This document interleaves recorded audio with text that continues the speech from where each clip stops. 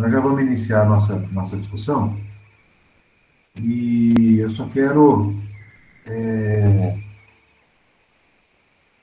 relembrar o último slide da última aula, que foi exatamente esse aí, ó. Nós conversávamos sobre os objetivos da poda, né? O que é poda de correção, que é aquela primeira concepção em se podar uma lavoura de café, né? E o que é essa nova visão da poda de manutenção. E as diferenças entre elas. As diferenças que eu me refiro, em especial, com relação ao vigor da planta.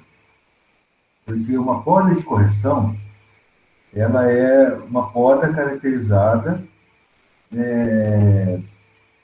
como uma poda que é feita, indicada, para plantas que precisam de correção por depauperamento, na maior parte das vezes. Plantas que estão apresentando baixo vigor, plantas que estão com problemas nutricionais por excesso de produção, desequilíbrio de alguma forma. Então, são plantas que estão depauperadas, plantas que estão enfraquecidas. Nesse ponto, nós falamos de poda de correção. Independente do tipo, estou falando do pensamento acerca da poda. E a poda de manutenção, ela se difere dessa poda de correção, porque a poda de manutenção, ela ou melhor, né, o pensamento, quando a gente objetiva a realização de uma poda de manutenção, o pensamento não está em retirar uma planta depauperada do seu estado de baixo vigor. Nós não esperamos essa planta chegar num baixo vigor. É aí que é a diferença. Enquanto nós pensamos uma poda de correção, em retirar uma planta de um estado de baixo vigor, com folhas miúdas, com sinais visíveis de depauperamento, no caso de uma poda de manutenção, a situação não é essa. A situação é a indicação da realização de podas, seja um decote, seja esqueletamento, seja até um desponte, em plantas que ainda apresentam vigor. E, consequentemente, o que nós esperamos disso? Consequentemente, nós esperamos uma brotação mais uniforme, nós esperamos um vigor de brota maior, nós esperamos um retorno à capacidade produtiva mais rápido. E foi nesse ponto que nós refletimos mais. Por que na poda de manutenção a planta tende a retornar à sua fase produtiva em um espaço de tempo menor? Porque a poda de manutenção, ela é uma poda que não é tão severa quanto a poda de correção. Então, significa dizer que uma poda de manutenção, ela não corta drasticamente. E, consequentemente, a planta retorna à sua vida produtiva em, no máximo, 2 anos. Quer dizer, 1 ano de crescimento e reinicia a produção dali 2 anos. Vamos falar de um exemplo drástico. Plantas recepadas. São 2 anos crescendo. O tempo é maior. Porque o estrago foi maior e, consequentemente, a necessidade da intervenção foi mais drástica. Tá? Então, o tempo dessa planta retornar à sua capacidade produtiva também está relacionado à intensidade dessa poda. Então, essas são as principais diferenças, né, fazendo um resgate da nossa última aula, do nosso último slide, entre os objetivos da poda, o que é poda de correção e o que é poda de manutenção. E só um detalhe: poda de correção, facinho das pessoas aceitarem, porque a planta está visivelmente depauperada. Poda de manutenção já é um pouco mais complicado, porque nós indicaremos a poda em plantas que ainda apresentam vigor, plantas ainda enfolhadas, plantas que na visão, ou na opinião, ou no entendimento das pessoas que só veem a poda como correção, plantas que ainda teriam mais 1 ou 2 anos ainda de capacidade produtiva. E nós estamos antecipando essa capacidade produtiva para que a gente consiga permitir ou possibilitar que o cafeeiro mantenha o seu vigor de crescimento sempre alto. Por quê? Crescimento alto, florescimento intenso, produtividade alta. Sobre esse raciocínio que nós finalizamos na última aula, alguém quer fazer alguma pergunta? Nós podemos iniciar já o assunto de hoje? Tranquilo, pode sim, professor. Vamos lá, então. Então, a gente começa, então, um novo assunto falando sobre a tomada de decisão de poda. E essa tomada de decisão da poda é a seguinte: eu podo ou eu não podo? Eu vou fazer uma poda ou eu não vou fazer a poda? Eu vou deixar a lavoura crescendo. Eu vou deixar ela sem intervenção. Ou eu vou arrancar. Então, nós pensaremos em 3 caminhos. Será que eu vou fazer uma poda? Será que essa planta recupera uma poda? Se eu fizer uma poda, ela recupera a sua capacidade produtiva? Será que a poda pode me auxiliar? Ou será que não? Será que o problema é anterior a isso? Será que se eu podar, esse problema persiste? Se o problema persistir, a poda não vai resolver o problema. Então, talvez seja interessante pensar em renovação da lavoura, replantio, arranquio e replantio. Vocês vão ver algumas situações dessas. Então, nós vamos falar em eu podo, eu vou podar, ou eu não vou podar, ou eu vou arrancar e plantar de novo. São esses caminhos que nós vamos refletir, certo? Muito bem. Uma pergunta. Em algum ano, essa determinada lavoura em questão, nós estamos analisando se poda, se não poda, se arranca, ela já produziu? Em algum ano, ou em algum período, essas plantas já apresentaram um bom vigor de crescimento e uma boa capacidade de produção? Essa é uma pergunta extremamente importante de se fazer. Eu, por exemplo, já passei por situação de um produtor me chamar para poder perguntar sobre poda e no momento lá, vamos lá, vamos ver a lavoura, né? Quando chegou lá para ver a lavoura, cultivar fraco, cultivar antigo, uma planta que a poda não influenciaria na sua capacidade de produção, porque o cultivar em si, a cultivar em si era uma cultivar muito ruim. Era um daqueles bourbon antigo. Era uma lavoura que apresentava outros problemas, não só esse. Ele falou assim, eu quero podar porque essa lavoura está produzindo pouco. Aí eu falei para ele, mas se podar, ela vai voltar a produzir melhor? Essa lavoura já produziu bem alguma vez? Ele falou lá, muito tempo atrás, quando ela era mais nova, chegou a produzir, mas sempre foi uma lavoura fraca. Eu falei, então para que nós vamos sofrer com uma lavoura dessa? Por isso que essa pergunta. Em algum ano, essa lavoura já teve produtividade boa? As plantas já apresentaram esse bom vigor? Ou ela sempre foi uma lavoura mediana baixa? Porque se for uma questão genética, a poda vai melhorar alguma coisa, gente? Vocês acham que a poda resolve? Não. Não resolve. Tá? Então, numa situação dessa, não adianta podar.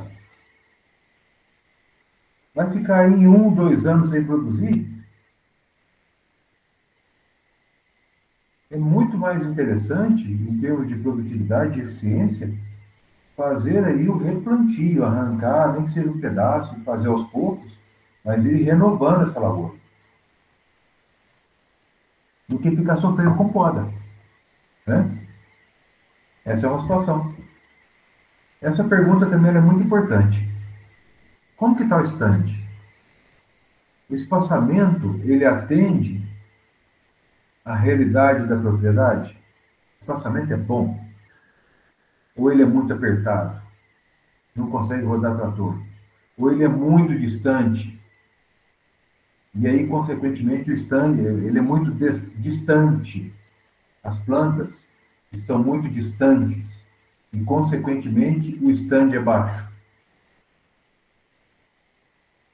Numa situação dessa, de espaçamento muito próximo, poda não resolve, que a planta vai crescer de novo. E se a lavoura estiver plantada muito distante, stand baixo, poda vai resolver? Não vai resolver. Então, tem situações que nós temos que realmente observar se a poda ela é recomendada. Vejam essa situação. Essa foto aqui, ela faz a gente pensar em muita coisa. Eu vou dizer para vocês, todas essas plantas, dessa parte de cá e dessa parte de cá, foram podadas juntas. Todas. A lavoura foi recepada na mesma época.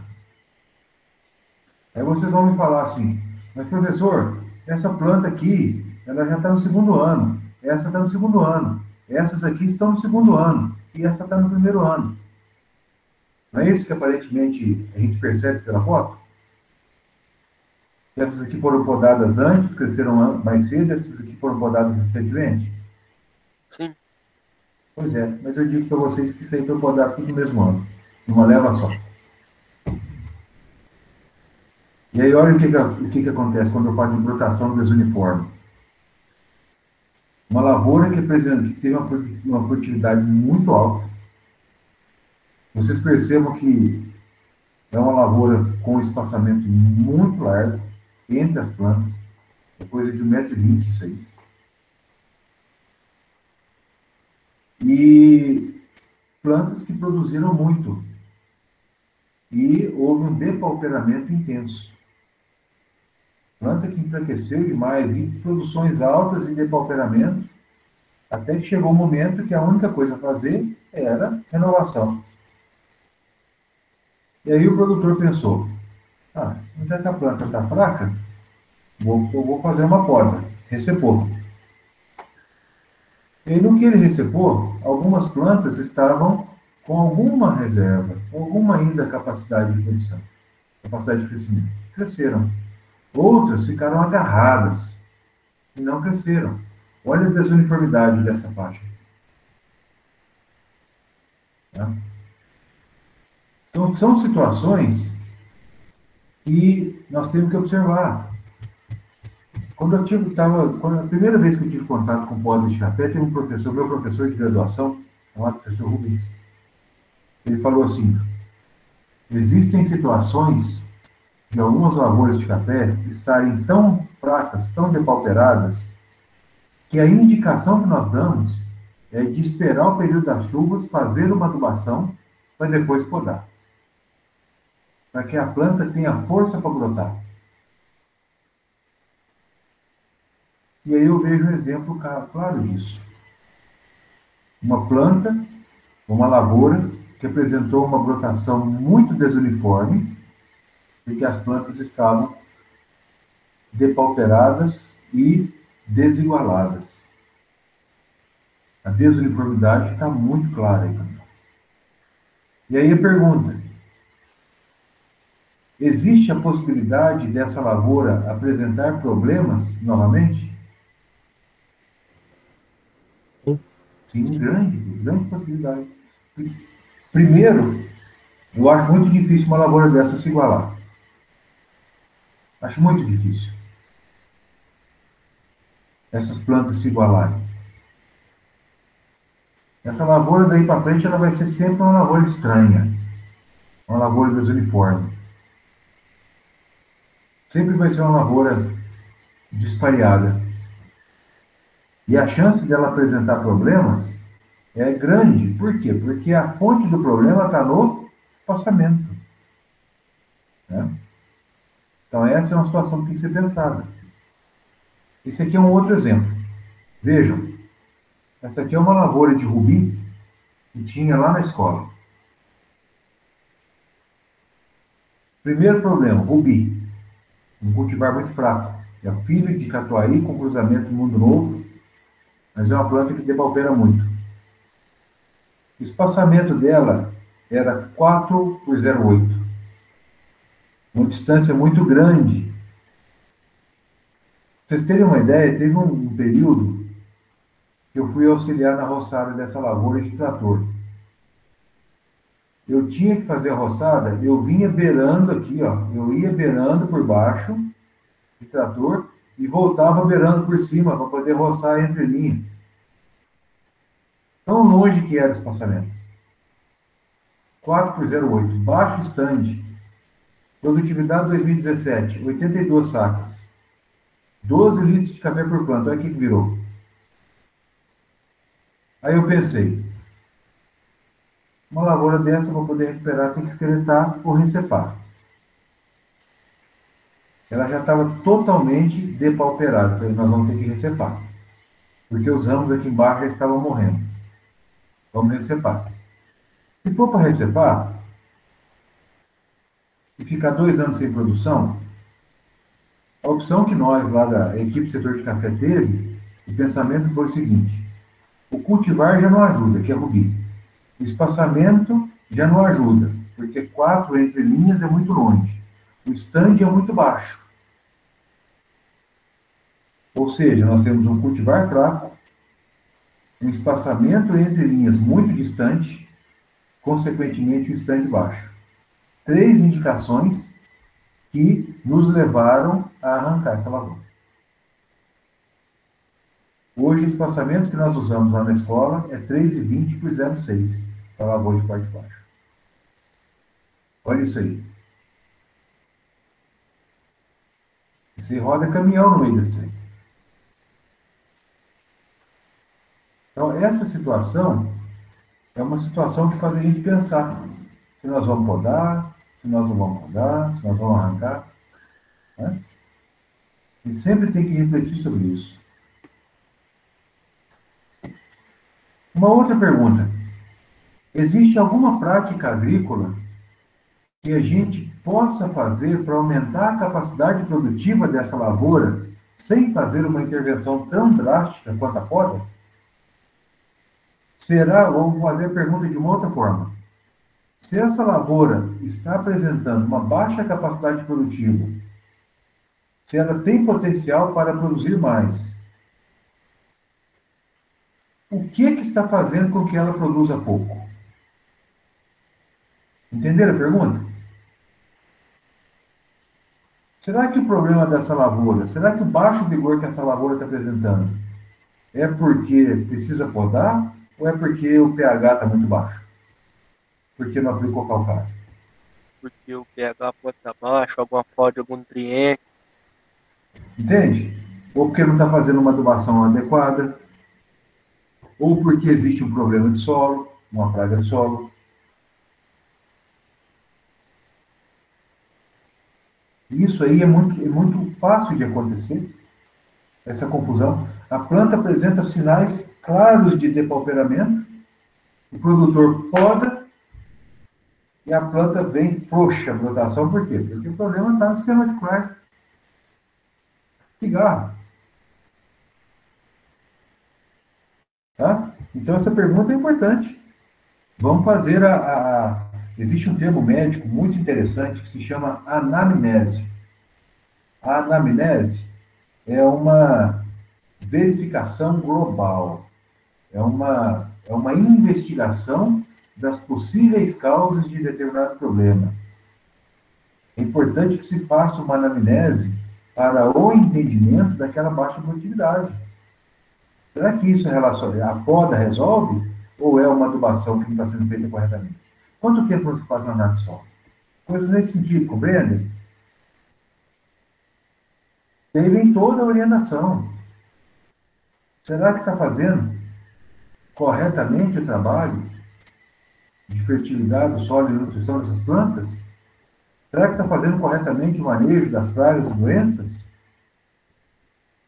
E aí, mais uma pergunta para a gente pensar. Em anos de preço bom, qual é o posicionamento do produtor com relação às podas? Quando o café está com preço bom, o produtor deixa podar? É uma pergunta que eu faço para vocês. Não. Não deixa. Ou seja, nós temos que pensar em renovação de parte aérea quando o preço do café está numa baixa. E aí, o que é o pensamento de muita gente? Ah, não, o preço do café está muito baixo, eu não vou nem podar, não, porque fica caro podar. Não é a hora de renovar as lavouras. É a hora que o preço melhorar, as lavouras estarem em alta capacidade produtiva. Ou até mesmo arrancar e colocar uma nova lavoura, com cultivar mais novo, cultivar melhorado, um stand mais adequado, um alinhamento melhor. Coisas nesse sentido. Ou seja, quando a gente pensa em fatores que induzem a poda, ou melhor, quando a gente pensa em tomada de decisão, nós temos que pensar em várias coisas. Nós temos que pensar em capacidade de potencial genético, nós temos que pensar em stand, nós temos que pensar em momento econômico, nós temos que pensar em boas práticas agrícolas, nós temos que fazer toda essa anamnese, o entendimento dessa lavoura, né, da situação que essa lavoura está passando, para que a gente possa realmente tomar a decisão. Se vai podar, se não vai podar, se vai deixar mais um ano, ou se nós vamos aproveitar aquele momento para poder arrancar essa lavoura e colocar uma lavoura e reimplantar uma lavoura ou cultivar mais novo, uma coisa nesse sentido. Então, são situações que devem ser pensadas, devem ser refletidas. Alguém lembra de mais algum fator, gente? Quer fazer alguma pergunta, alguma consideração?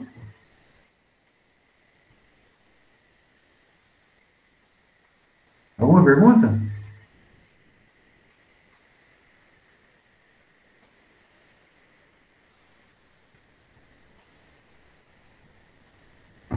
Vamos continuar. Vejam essa situação. O que pensar numa planta dessa? Eu falo para vocês o que é isso. Uma lavoura de catuai, que o produtor fez uma recepa, que a planta produziu demais. Ele fez uma recepa e depois conduziu a planta com 4, 5 brotos. E aí a planta apresentou esse vigor, essa situação aí. E ele me chamou. Zé Marcos, o que eu faço com uma planta dessa? O que eu faço com essa lavoura? Que poda que eu aplico? Que poda que eu faço? O que nós podemos pensar numa situação dessa, gente? Alguém quer opinar? Pra falar a verdade, eu acho que eu arrancava essa lavoura na vez. Foi a minha orientação, Johnny. Não tem, vamos dizer assim, os ramos, se cortar, se fazer uma receita novamente, não vai ter força para brotar, né? Olha a grossura disso aqui, Leonardo. Tudo fininho. Olha o que eu recomendei para ele dois caminhos. Vamos ver se vocês concordam comigo. Eu falei para ele, olha, a minha orientação principal é de você arrancar e reimplantar uma lavoura do zero. Agora, caso o senhor não queira fazer isso, a minha orientação é que o senhor faça uma recepa a 30 centímetros e depois faça uma toalete no excesso de broto. E deixe uma haste. E deixe o ortotrópico mais grosso. Zé, Oi? o que é? Como é que é o nome que você falou aí? Fala o quê no ramo? Recepa e toalete. O que é isso, toalé? A toalete, pensa o seguinte. Ele vai vir aqui e vai cortar aqui, ó. Vai fazer uma receita. Vamos pensar nessa planta com 4 ortotrópicos aqui. Tá vendo? Corta aqui, ó. Sobra 4 toquinhos, certo? Ele vem depois e arranca 3 fraquinhos e deixa o mais forte. Isso é a toalete. Entendi. E aí, Johnny, Ele falou comigo assim: olha, se eu fizer essa receita e essa toalete, vai ficar muito caro, porque isso aí tem que ser feito manualmente. Eu falei, pois é. O que o senhor economizou na desbrota, o senhor vai ter que gastar agora. E isso aí foi uma economia boba que ele fez. Perdeu uma lavoura por não desbrotar. Ele me chamou lá porque ele queria fazer um esqueletamento e um decote ao metro. Esqueletamento é a 30 e decote ao metro. Eu falei para ele, o senhor vai esqueletar o quê se a planta não tem nada no meio? Tem que fazer essa planta vir de novo, ou arrancar e plantar de novo a lavoura. E aí, pergunto a vocês, o que ele fez? Deixou do jeito que tá. Fez nada, a lavoura está lá até hoje. Pergunta se produz. Não. Mas isso aí é pra você ver, né? Como é que o caboclo é a cabeça dura. Não tá produzindo nada, e se ele tivesse feito o que o senhor orientou para ele, tava tendo um resultado hoje, já pra você ver. Pois é, a lavoura dele já estaria com 6 anos, em vigor grande de produção, e ele estaria produzindo café a R$ 800 a saca. Só que ele está com essa lavoura no campo hoje. E agora tá com essa mundiça aí. Pois é, ó, salva de palma para ele. Ô Zé, Oi? e assim, ó, passou na minha cabeça, e se fizesse uma poda de decote, né, tirando a parte superior dela, pra ver se brotava os brotos lateral assim, também não dava? Os plegiotrópicos? Então, mas aí, plegiotrópico primário vem de onde? Vem do ortotrópico. E qual a estrutura do ortotrópico produz plegiotrópico primário? Gema seriada? Gema cabeça de série. E aí uma pergunta que eu te faço, Guilherme. Se o plegiotrópico primário desses ortotrópicos aqui morreram, de onde vai vir novos plegiotrópicos primários? Aí não vai ter como. Exatamente. Ou seja, essa planta vai ser vazia daqui para frente, ela vai só ter produção para cima. Aqui não produz mais. Por isso a orientação da receita. Aí no caso, se você chega assim, de pertinho dessa planta aí, por exemplo, se você olha no ramo, você não vê nem as gemas, então, se for ver? Não. Tá tudo morto, tudo seco. Tudo seco. Uma pena. Professor, Pode falar. mas será que se fazer uma recepa, será que ela vai aguentar? Mesmo deixando um ramo só? Olhando aqui, parece que aquela tá fininha, parece que tem 4 ramos. Essa aqui Será? tem 4, essa aqui tem 3. Tem um escondido para trás aqui. Ó, pra você ver, Aqui tá bem também, fininho. tudo Tá fininho. muito fininho. Parece canéfora. Exatamente. Agora, a minha orientação para ele foi essa. Você arranca e planta outra. Agora, caso você queira aproveitar, você vai ter que fazer uma toalete. Mas só que o problema é grande. A chance de dar errado é grande. Por quê? Porque ele está tentando corrigir um erro de 4 anos atrás, 5 anos atrás. Ou seja, essa lavoura aqui não tem mais de 5 anos depois da poda, não. Olha a finurica dos ramos. É a falta da desbrota, gente. Complicado, né? Vamos continuar aqui. Falar um pouquinho sobre os principais fatores que induzem a poda em café. Por que nós podamos lavoura de café? Né? Por que nós indicamos poda em lavoura de café? Nós indicamos poda em lavoura de café por conta de ocorrência de geada. E se vocês observarem essa foto aqui é lá do Paraná. É uma lavoura no município de Pinhalão, né, que é um dos municípios mais ao sul do Brasil com café. Eu acredito até que essa lavoura seja uma das últimas lavouras de café de maior latitude aqui no Brasil. Observem a severidade dessa geada. Fruto verde aqui, ó. Lavoura muito tardia. Isso é o catuai. Catuai que seria colhido em agosto. Essa geada aconteceu, eu não lembro se foi em maio ou junho. Eu estava lá no Paraná. fazendo um trabalho. Olha como que fica o ramo. Nós descascamos o ramo. Necrosou.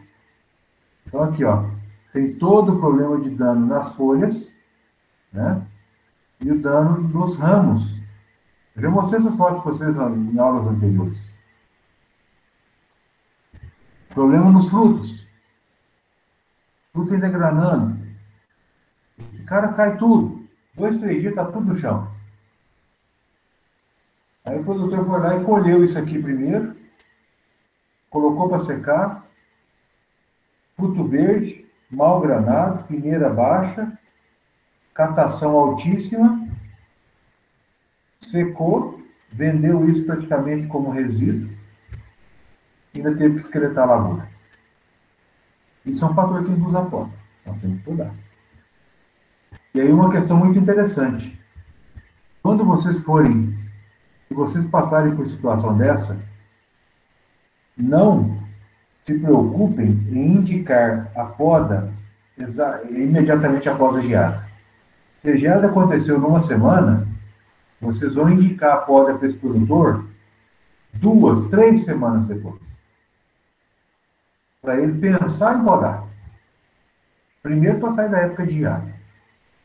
Segundo, porque a planta vai mostrar até onde aconteceram os problemas, até onde houve dano. E na região limítrofe, né, entre região que aconteceu o problema e região onde não aconteceu o problema, corta. A planta indica onde tem que cortar. Então não precisa ter pressa, não, porque o problema já aconteceu. Tá certo? Geado de capote. Vento frio, sensação térmica. Aqui está a linha de cartela. Olha só como essa região venta. Olha o estado da bananeira. Das folhas da bananeira. Aqui queimou feio. Por cima. Então a lavoura é densável. A geada de capote é a geada da sensação térmica. Geralmente geada de alto de morro, onde bate muito vento.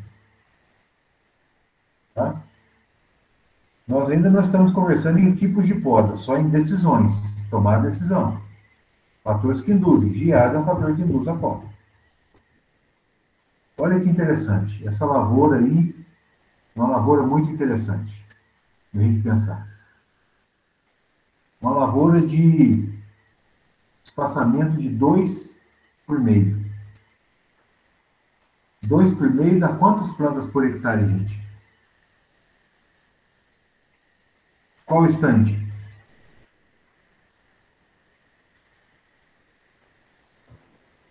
10.000 plantas por hectare? 10.000 plantas por hectare. Exatamente. A linha de plantas é essa aqui, ó. Aqui é a comieira. A linha de plantas é essa. Aqui tem uma linha e aqui tem outra linha. Aqui seria o espaçamento entre as linhas. O produtor esperou fechar.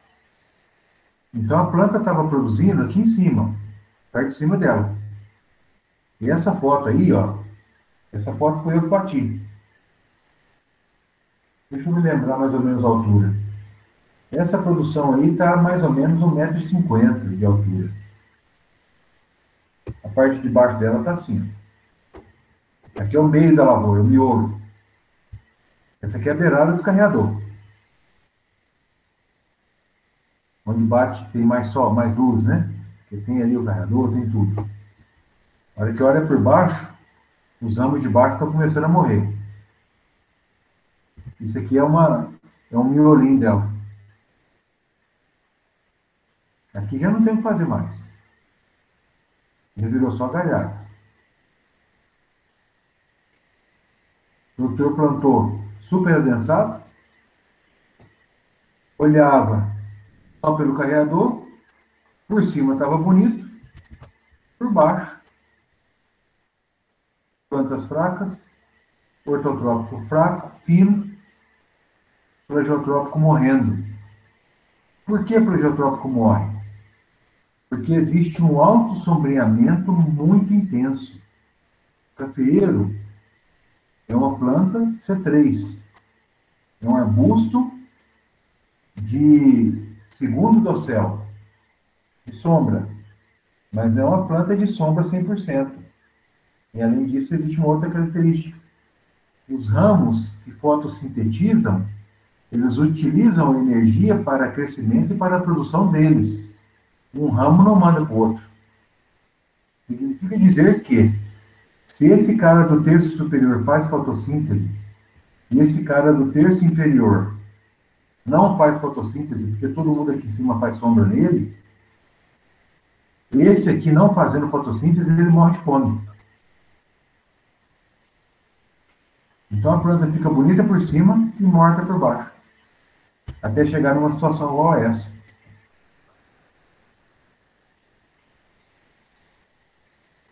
O produtor que olha só por cima acha que está tudo certo.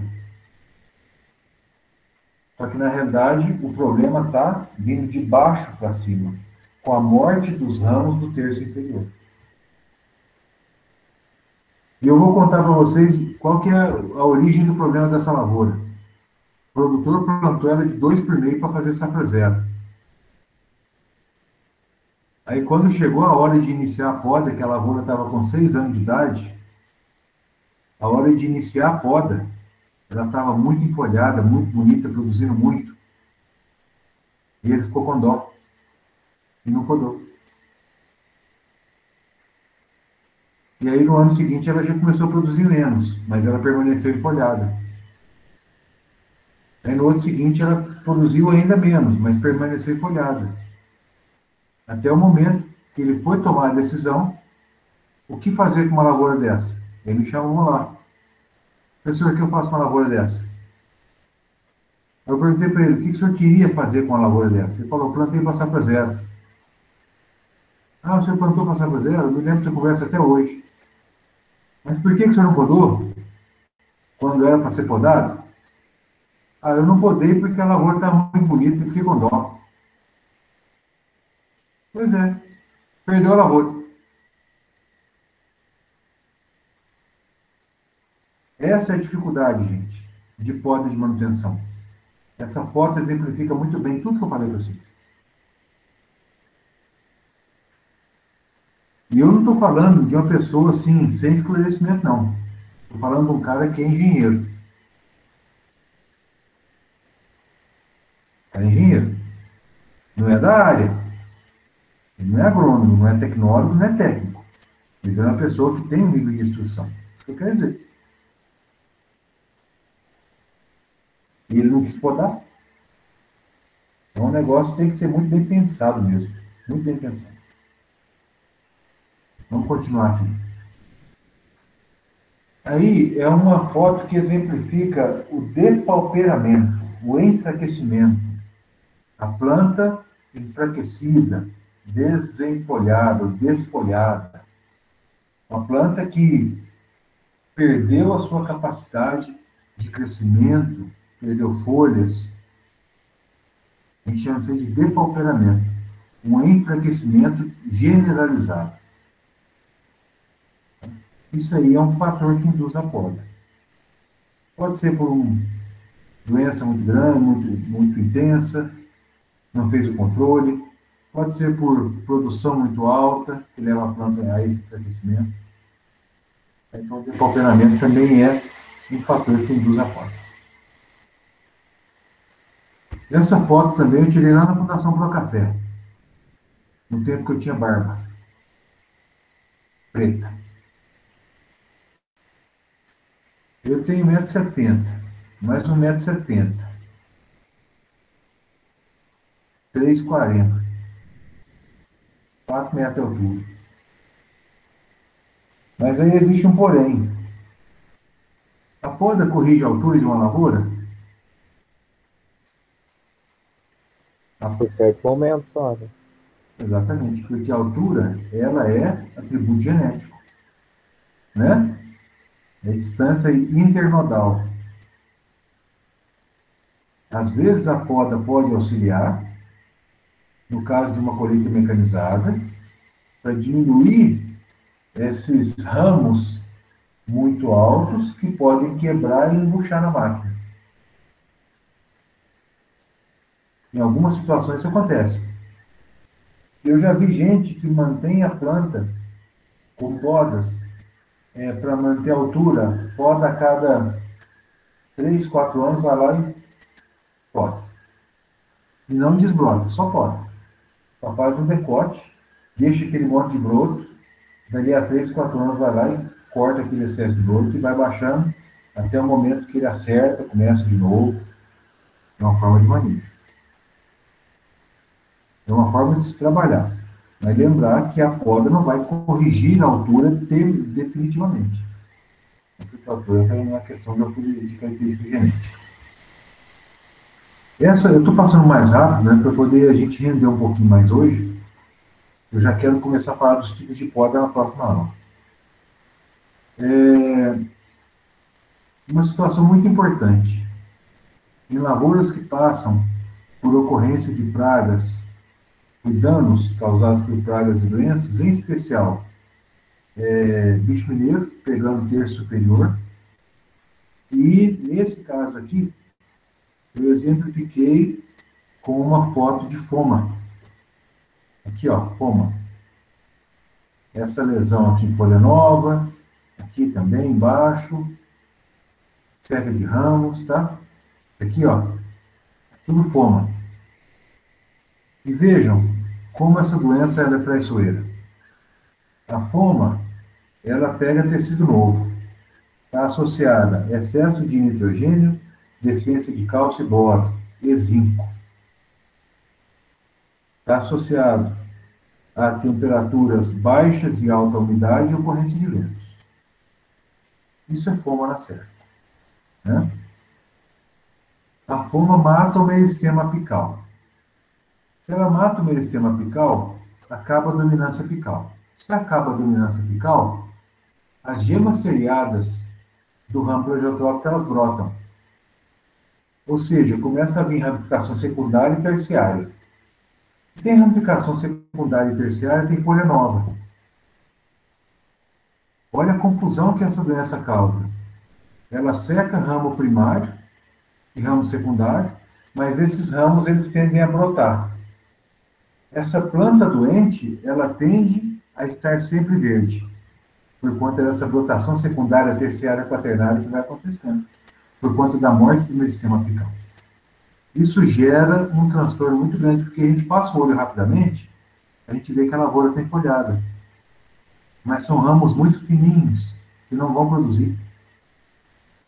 Ramificação quaternária, ramificação terciária. Terciária até produz tranquilamente.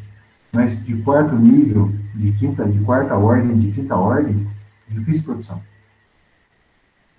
Um outro exemplo, ocorrência de bicho mineiro. Deixa eu ver se tem aqui a foto. Plantas com ocorrência de bicho mineiro no terço superior. Causa lá uma desfolha intensa no terço superior. Essas folhas caem, o ramo morre sem fotossíntese, principalmente se ele tiver ainda uma floradinha, tiver uma produção, ele seca, e a planta fica com aquele acinturamento. Nós temos que fazer uma poda embaixo daquilo e tirar aquela parte falhada de ramo projetor. Isso também acontece. Até aqui, alguém quer fazer uma pergunta? Então nós podemos seguir. Pode seguir, Zé. Vamos lá, então. Esse fator aí, ele é muito interessante. Ele é chamado de baixo vigor. O que é uma planta? O que é um baixo vigor em café? Em que situações pode acontecer? O que eu estou querendo exemplificar com essa foto? Eu estou querendo exemplificar com essa foto o seguinte. Uma lavoura muito antiga, de livre crescimento, com um ramo progeotrópico muito comprido. Ramo progeotrópico de 1,20 m, 1,30 m, 1,50 m. Se esticar ele assim, ó, 1,50 m de ramo. E aí, qual é o grande problema disso? Quanto mais extenso estiver esse ramo progeotrópico, maior será a demanda dele e da planta como um todo de sustentação dessa parte do ramo que não produz. O que significa isso? Esse ramo, ele precisa ser nutrido, mesmo ele não produzindo. E ele consome fotossíntese líquida, ele consome fotoassimilável. Ou seja, sustentar uma planta com uma arquitetura inativa, com ramos muito velhos e muito longos, significa de permitir que a planta gaste essa energia com esse esqueleto improdutivo e sobre pouca energia para crescimento. O que é esse baixo vigor? A baixa capacidade de crescimento do meristema apical. Porque a planta gasta muita energia com seu esqueleto improdutivo, com esses ramos velhos. Na prática, quanto mais o ramo cresce, menos ele cresce no ano seguinte. Por quê? Porque a demanda de manutenção aumenta ano após ano. Não é assim? Aí nós temos que analisar. Geralmente, essas plantas de baixo vigor, elas apresentam essa característica aqui, ó.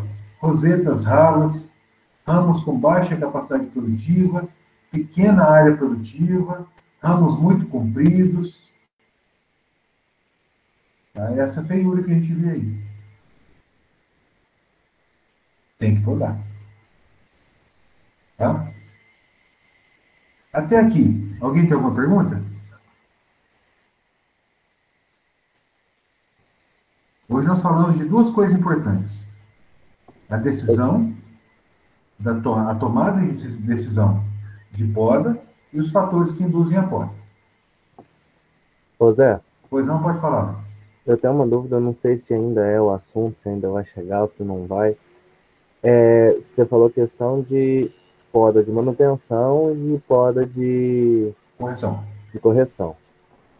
A exemplo, se eu tiver uma lavoura que ela, por conta de produção alta, ela ficou bem depauperada, eu vejo que se eu for fazer uma poda, ela vai ter muita dificuldade na brotação.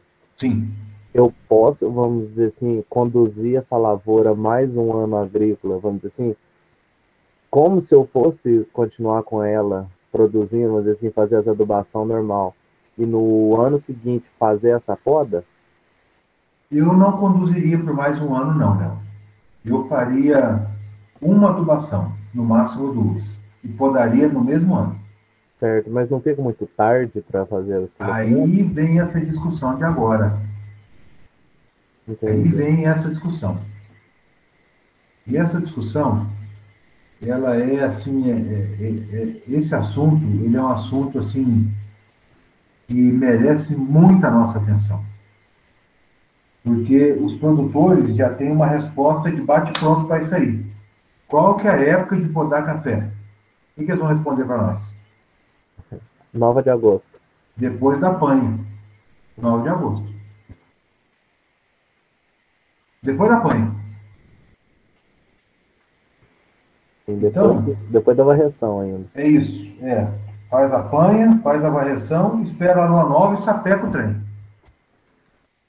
E essa aqui é a resposta, esse aqui é o padrão. E aí eu vou dizer para vocês que aqui na escola nós chegamos a podar café até em outubro, com resultados muitíssimo interessantes. Muitíssimo interessantes. Só que nós vamos deixar essa reflexão para a nossa próxima aula. Tá? Nós vamos parar por aqui, para não passar muito tempo da nossa aula e ficar muito pesado, porque eu sei que essa hora já pesa, já tem uma hora que eu estou falando e vai pesando para todo mundo. Tá? E aí eu vou responder essa pergunta sua, Léo, mas só com maiores detalhes, mas só para não te deixar sem resposta. O que eu faria? Se realmente fosse o objetivo podar essa lavoura e não arrancar, e ela está muito depauperada, porque produziu demais, eu faria uma adubação no início do período chuvoso, esperaria aí algo em torno de 25, 30 dias, até ela começar a dar sinais de recuperação, até as chuvas se estabelecerem, e aí sim eu faria a poda. E iniciaria o manejo dessa nova lavoura podada. Com 3 adubações, com tudo, manejo sanitário, nós vamos conversar sobre isso, tá? Só para poder dar um gásinho nela. Faz pelo menos uma adubação e espera ela dar uma recuperada com temperatura mais elevada, um pouquinho, né, um período de temperatura mais elevada, chuvas, que ela consegue ter um pouquinho mais de reserva, né, de foto assimilado com essa primeira adubação, e aí as coisas melhoram um pouquinho para ela. Tá? Beleza. Meninos, mais alguma pergunta até aí? Alguém quer fazer uma pergunta?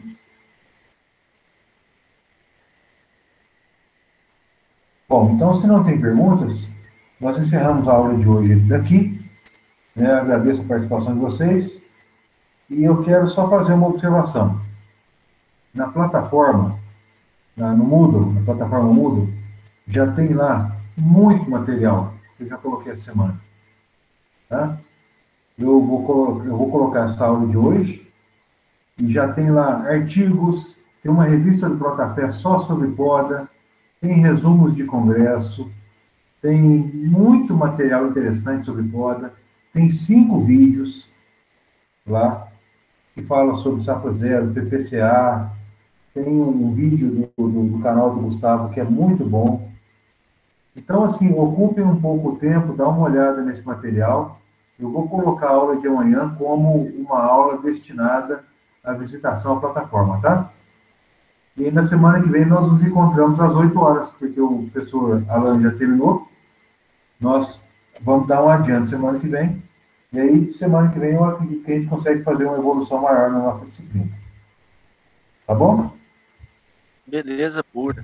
Então tá bom, gente. Fica com Deus. Viu? Bom final de semana para vocês. Muito obrigado. Falou, Zé. Até a próxima. Até mais. Tchau.